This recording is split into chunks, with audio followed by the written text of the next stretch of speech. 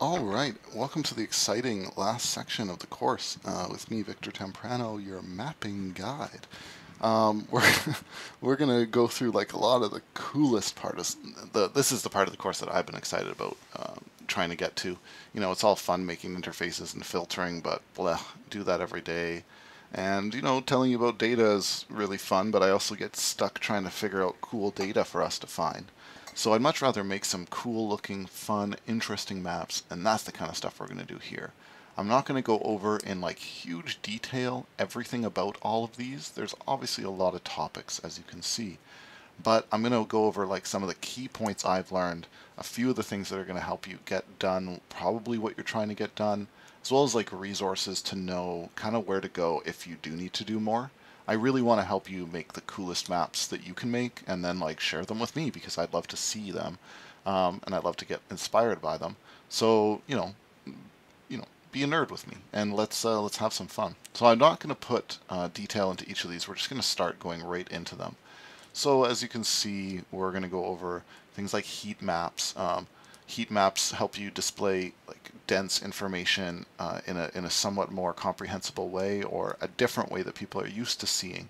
And heat maps can also be done quite a lot of ways with a lot of gradients, a lot of different colors and filters and stuff. You can also make them dynamic where they change with data. Now we're also going to do clustering. Clustering is where you get markers. If you have a lot of markers on a map, you're able to have them all come together and with numbers rather than just like thousands of markers. You can say, oh, there's 1,000 in that location. I'll click the button and then it'll show me a few of those. So a lot of these, geolocation is finding a location of a address. Routing is very important for a lot of apps. Animation, you might want to make some cool little effects. Sometimes you'll be working with big data and you got to know more to do, more stuff to do. Sometimes you want users to edit. So I think I hit a lot of the main topics of things you'll be building. So enough of me going on a spiel about how awesome this all is and big introduction. Let's just get into heat maps. It's a good place to start, and we can actually use what we've already done from our last sections because it's probably pretty conducive to a heat map. We can see that there is an area here that is quite heavy, and I'd like to see actually just it's just dark. All it is dark. Even just having opacity is almost a kind of heat map because the places get darker. There's a gradient almost at work. But we can make something way cooler than this. So let's head to Leaflet plugins, and we're going to find pretty quick some stuff on heat maps. So where are we going to find it? Let's just look up heat maps. There it is right in front of me. Alright, so there's a lot of different potential libraries to use for all this stuff, but one of the easiest is going to be this leaflet heat. That's a really quickly, it just gets working quite quickly, easy to use. So tiny, fast leaflet heat map plugin. Okay, so it uses some other library as well. So all we have to do is get leafletheat.js from dist. Okay, we'll do that, and we'll just copy that and get the raw version, save the link. Okay, and then we'll just make sure we include it. So it looks really easy to use, right? So all we have to do here, these are just latitudes, longitudes, and then whatever the intensity is of a particular point that we're adding. So, okay, maybe that's a little more confusing than it seems right off the bat. So I just have our big mess of code here still. You can see I'm separating out into sections, so you probably have a neater thing going on than this. But there's the big mess, and now we'll head back into our index.html, and I'm going to load leaflet-heat.js. Okay, so we got a leaflet heat thing going on. Great. Now we want to use this, and basically we need to figure out what we're going to do for intensity. So maybe for intensity we could put magnitude, or maybe we could say, oh, how many are in a certain area. So I was originally thinking, okay, maybe we can just make it check like how many are in a certain area. But actually, that's a little tricky because then we have to like check a certain radius area, and whatever. Why don't we just make it the magnitude? We'll make each of them have a magnitude value that's equal to their magnitude, and then we can see where the most intense earthquakes are, and we can do it without having to do a whole bunch of complicated work. And the reason I'm avoiding that really complicated stuff is just, at least a little bit, is just so that you can actually just get up and running. Your heat map's going to have its own qualities, and it's not going to be particularly the ones we're facing. So okay, that's the countries. We don't care about the countries. We're down in the earthquakes, and we have here our point to layer, which is creating this circle. Okay, so instead of a circle, we're just going to like not do this at all. We're going to, create these in a different way. We're not going to make it a GeoJSON.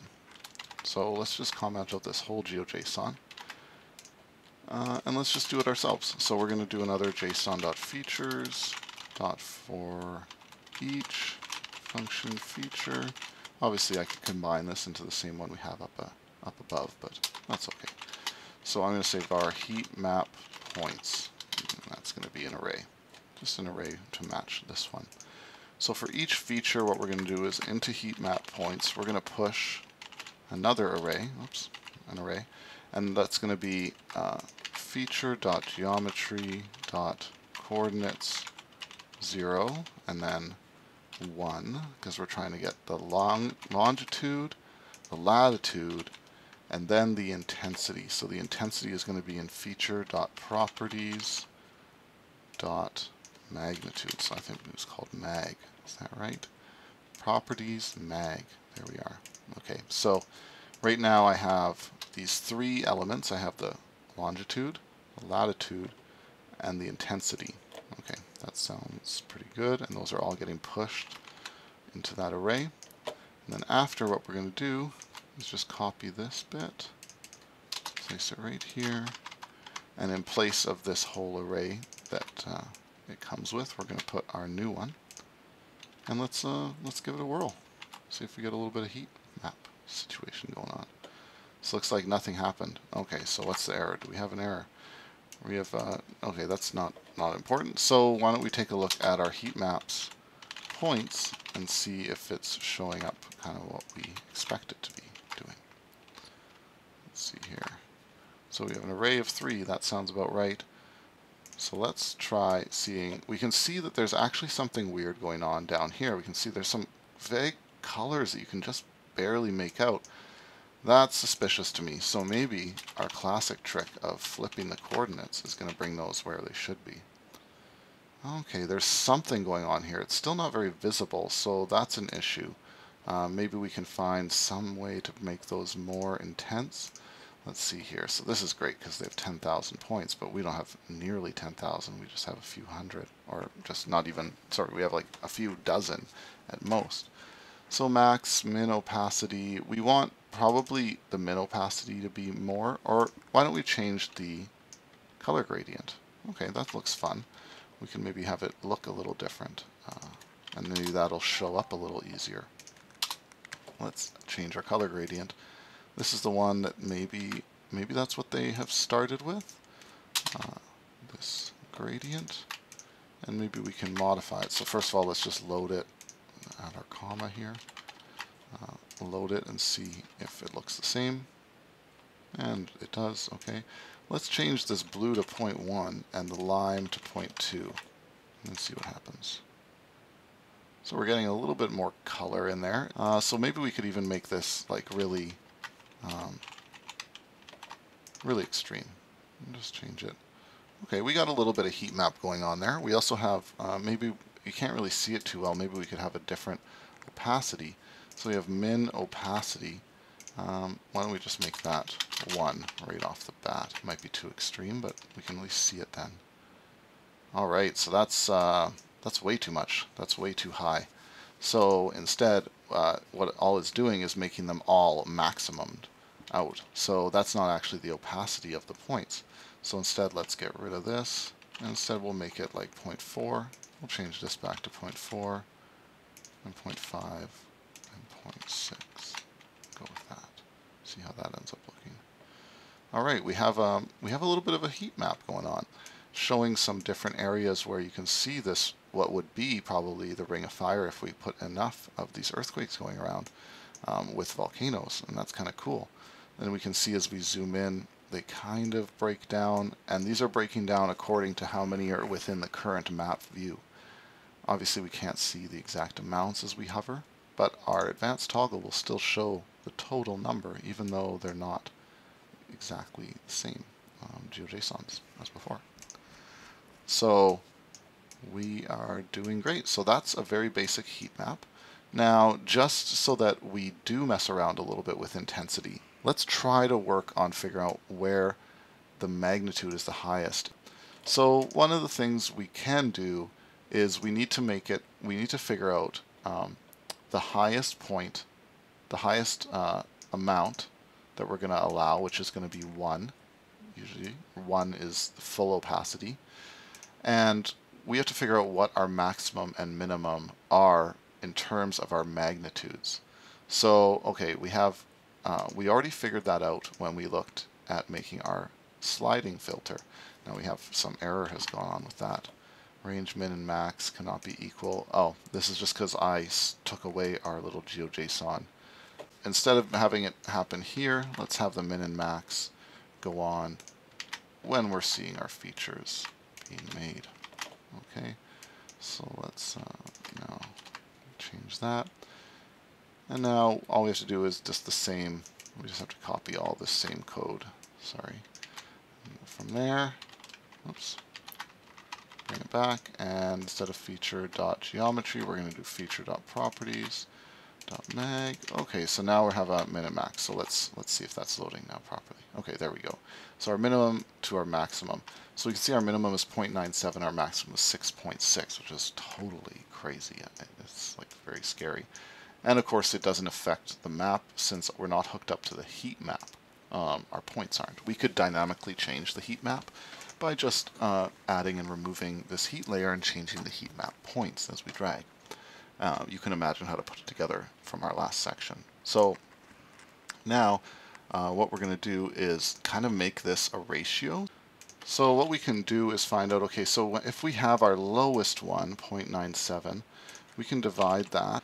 We're going to get that's 0.14. So within our little gradient, 0.14 is going to fall pretty far in the blue.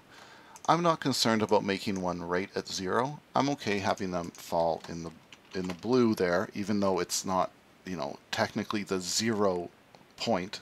0.97 is low enough to be reasonable. So what we're going to try to do actually is we're going to take the total of whatever the current magnitude is of whatever feature we're iterating over. We're going to take that, we're going to divide it by 6.6, and it's going to give us basically a percentage in between this that we can use to determine the magnitude relative to things like minimum and maximum.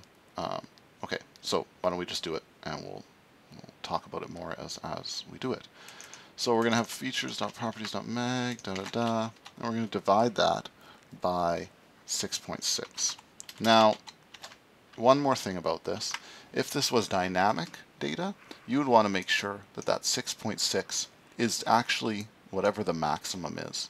You don't want to be dividing by the wrong number, so I wouldn't just want to divide by max here, because until the max has until this has all been looped over and the max has been found, I don't really know what this number actually is. I only know it because we see it here.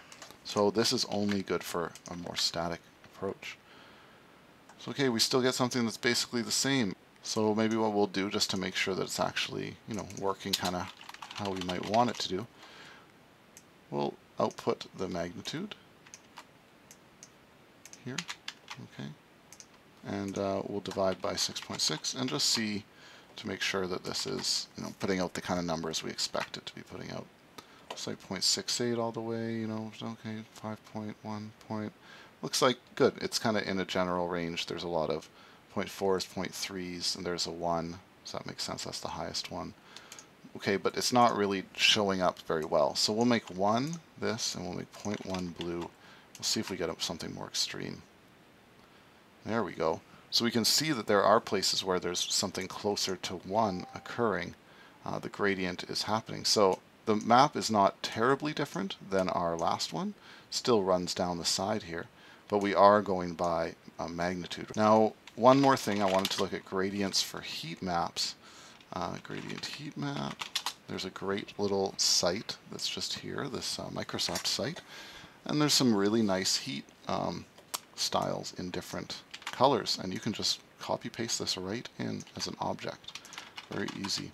So we'll just go with this. I kind of always have liked this one. Nice and crisp looking. It's interesting. It's a little pixelated, but you get a really strongly delineated heat map with this. And there's a lot of other ones over here. Why don't we take a look at this deep sea? That's kind of cool.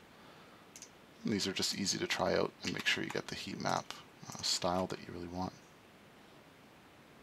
There we go. It's a little more techy, a little more cool.